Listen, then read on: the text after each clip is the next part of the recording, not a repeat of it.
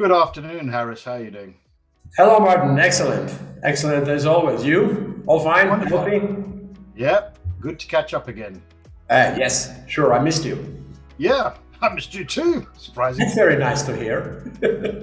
So, anyway, Harris, something's been crossing my mind. What does it mean, LUBExpert? And particularly when I see it like on your shirt, the SDT LUBExpert. Yeah, well, actually, it's two questions. It should be two questions because there are two answers. Who is LUBExpert and what is LUBExpert? That's okay, let's start with the first one because I kind of like to think of myself as a LUBExpert. In fact, I think I might even have that on my LinkedIn profile as, you are definitely. Title. Of course, we can all lie on our LinkedIn CV, but the fact is that, being sensible, LUBExpert is a guy who's earned his colors, got the T-shirt the hard way. He's spent a number of years doing lubrication, and he's probably even, certified through one of the certifying bodies. That's what I think of as a LUBExpert. What do you see it as? Well, I will not speak about certifications. I will go rather more general. The LUBExpert is a competent and capable person authorized to do the job he cares about.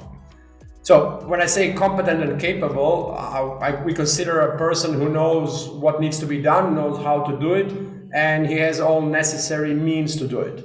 By authorized, we mean the person that actually is in position to do it and is, of course, expected to do it. And by cares about part, that's the most tricky part, we mean the person that actually wants to do it out of his or her beliefs, not because he must do it. So just to be clear, that happens on all levels, top and bottom, the same. And that's the reason why you have a grease guy and Mr. Grease Guy.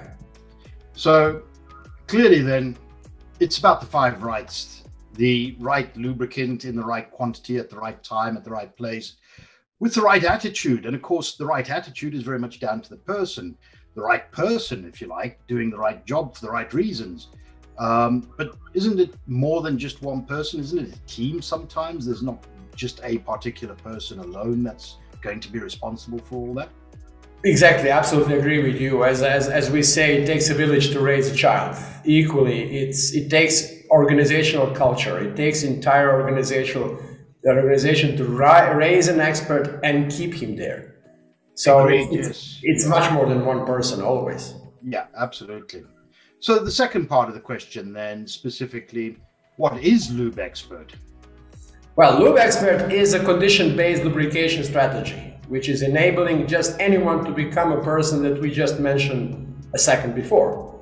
So it resolves the problems we mentioned before in previous episodes and creates all new environment. Because it's not only hardware and software, it's a culture, discipline, education, technology, evaluation, correction, and at the end of the day, recognition. So in this case, technology is a game changer because it helps all this other stuff to happen. That sounds pretty reasonable because obviously, time-based maintenance planning is great, but often things get skipped, things get missed. But also, you might consider it guesswork, I suppose. And I've always been a big advocate of condition-based, and particularly in terms of lubrication tasks. So something that we could do there, condition-based. It's very clear what your target is there, that, let's improve lubrication practice to perfection in a way that the company benefits, whether it's financially or whether it's with the health and safety record or whether it's environmentally speaking in terms of the carbon footprint, etc. But surely, how do we go about getting there with, we can't drive this upwards through an organization, can we? No, in our opinion, and I'm sure you agree with that, the first step is always a decision. So there must be a clear decision coming from upstairs, coming from the management.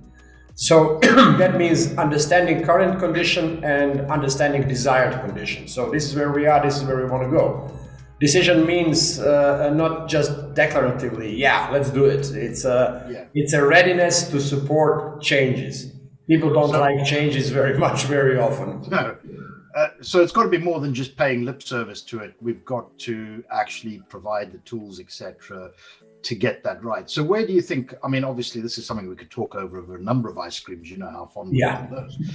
But it's a pretty big subject. So, obviously we have to get back to that at some point to discuss that. But your thoughts, So yes, we can come back to that again. But once the decision is made that we need to buy a software and hardware, okay, that's something we start with. And usually it's not about huge investment. I always see a huge investment in change. That's a huge investment. Everything else is not such a big investment.